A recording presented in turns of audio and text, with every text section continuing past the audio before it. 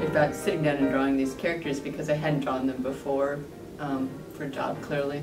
This is the first time I sat down to draw them. So I got out all my reference and I'm sitting there and I'm starting to draw them, and I'm realizing that the curve of Sally's hair and the little curls of Charlie Brown's hair, I'd remembered them from drawing them so intently as a child that my hand actually remembered drawing them more than I remembered them, which was really cool. It was like drawing old friends again. And it made it a really wonderful project to work on because they were really familiar and almost part of my DNA at that point. It's fabulous.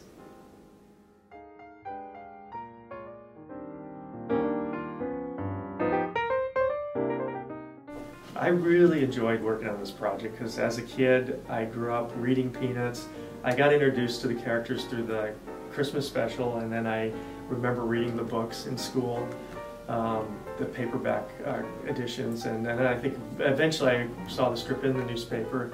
But I just always loved Schultz's work, and his, I mean, he influenced so many cartoonists over the years. I mean, still to this day, I mean, you talk to any animator at Pixar in the industry, they all know and love the characters, and his strip is very animated.